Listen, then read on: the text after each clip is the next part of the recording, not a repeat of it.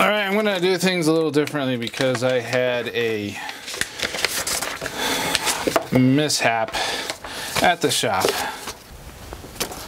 So I thought the sticker idea would be a good idea, but whoever invented these needs to be gut shot and hung in the desert. This is awful. Where I was trying to do a lecture and it didn't work out very well. It's out of focus, it was dark, so I wanted to have a better explanation of what we're doing and how we are doing it. But before I get started on that, part of the intro was a big shout out to my friend, Jesse Savage. He made the bottle opener and I wanted to say thank you. Check him out. He's got an Instagram page. It's pretty fun. Great guy. Thank you to all the Patreon people, all the supporters for their help and love most of all. Then wanted to go over heat treating as I see a lot of stuff online, on forums, on Facebook, and a lot of dangerous stuff and misconceptions as well about what we're doing and how we're doing it. So when we talk about tool steel, we want to identify what's the tool that we're making, because there's going to be a purpose for that tool. And that's typically of what are we trying to make. If we're slitting and drifting, a center punch, a hammer, they all have different ways accomplishing that task. What are we making it out of? Because tool steels have different ways of treating them. Some are air, some are water, some are oil, some are water and oil. The main concept is we're going to be talking about is grain. Yes, I'm using an Eminem album to make circles. It's one of my favorite albums. Don't judge me. I just use it for more than one reason. So when we get tool steel, it from the factory, depending on how you purchased it or where you purchased it, but we can assume the grain in the tool steel, and this is like looking at a cross section of it, there's going to be varying sizes, big grain, small grain, little grain. Your job as a smith is we have to use some theory. Some old guys and microscopes and testing stuff came up with a process, and they found out we can affect the size of the grain by using heat. So if this is the common of new tool steel, unless it has already been annealed and ready to use. So with tool steel, there are different things that we can do. We can anneal it, we can normalize it, be the natural state at which the tool steel wants to be, and then we can harden it. Grain is as tight as possible, and then we can temper it. And we're going on the side of using heat. And there is another theory of using cold processes like, what's it called?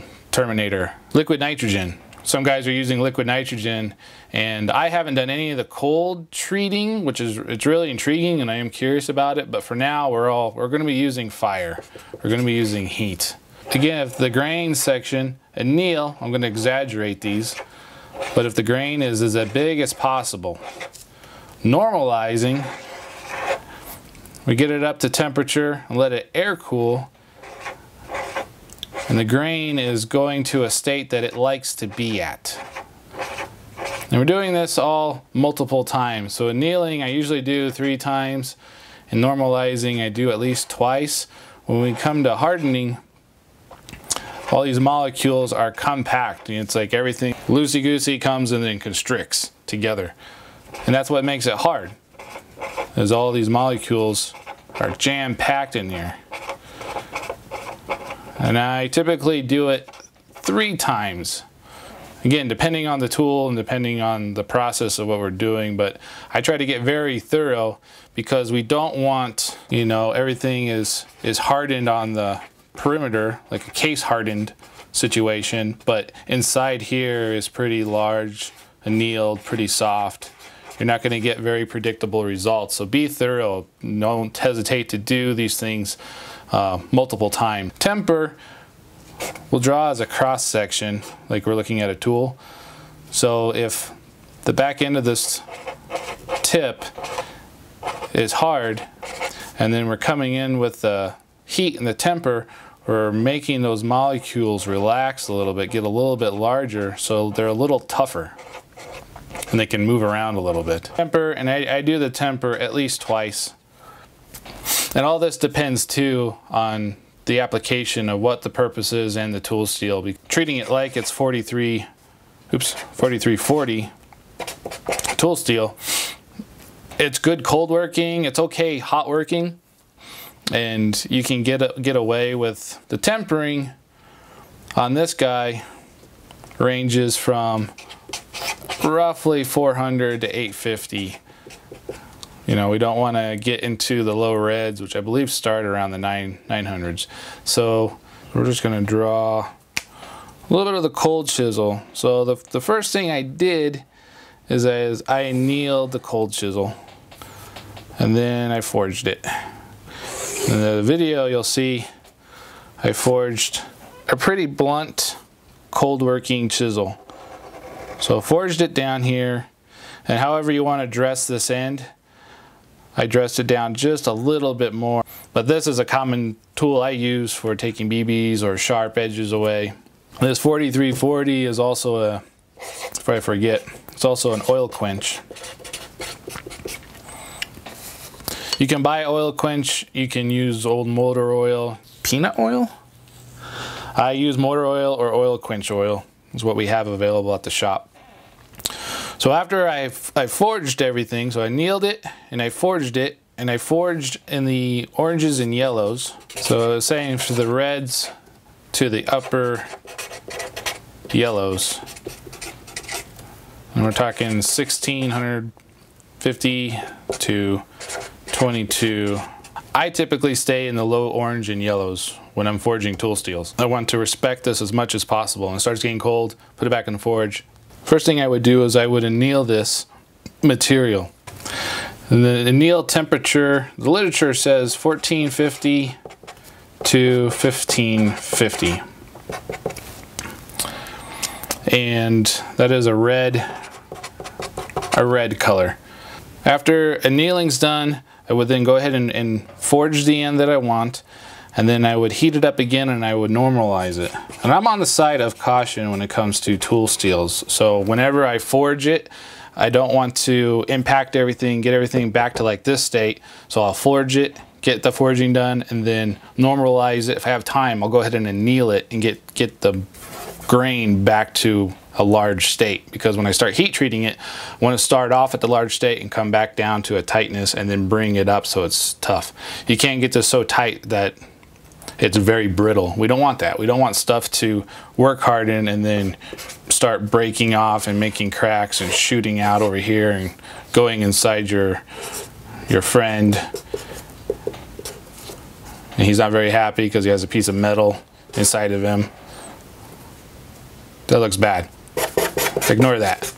So the normalizing temperature, literature says, is 1600, and that's a red going into an orange. So after I would forge it, this one I normalized it, and again doing normalizing about twice. Hardening temperature, we're going 1500 to 1550. Pretty small window there. This is the upper reds. And pay attention to this, you know, the normalizing, we get a little bit hotter, 1600. Hardening is a little bit less heat. And then the tempering happens at the very end. So the anneal, depending on the tool, axes and whatnot, I've done as much as 3 times. Tool steels, maybe twice.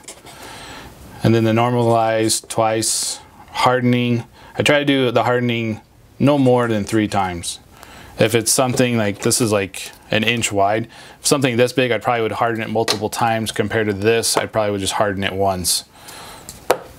So keep in mind the stock and visualize what you're doing to the material and how it reacts to the steel. And especially when you're using it, if it starts to bend and mush and do stuff you don't want to, you know, stop and fix the tool. And then tempering, again, I do at least twice. because I want a thorough treatment. I don't want a variation of the outside being how I treated it, but the center is different. We don't want that. We want nice, thorough treatments when we're doing all this time putting into the tool steel. We're doing a progressive heat treat. Progressive meaning the state of the grain being soft, hard, and then tempered. So the softest point should be the striking end, which radius your edges. You know, the hardness of this guy will happen mostly from here to here. You don't need to harden this whole thing. There's no point of having all this, the tool steel, to do what it can and be tough, and then we want to treat the working end so it can hold up to the abuse. And we also need to treat this working end so it can hold up to the abuse as well. This one we want to be able to be soft, and it gets progressively hard to there, so that this stuff can move and mush around if it needs to. We don't want to crack to develop and then something shoots out like our poor friend here. So after we get it hard, it sounds so appropriate. No matter what I say, it's going to sound bad. I get the tip hard, we get it hard. Anyways, after we heat treat this so it's hard, about this much here, we're going to temper.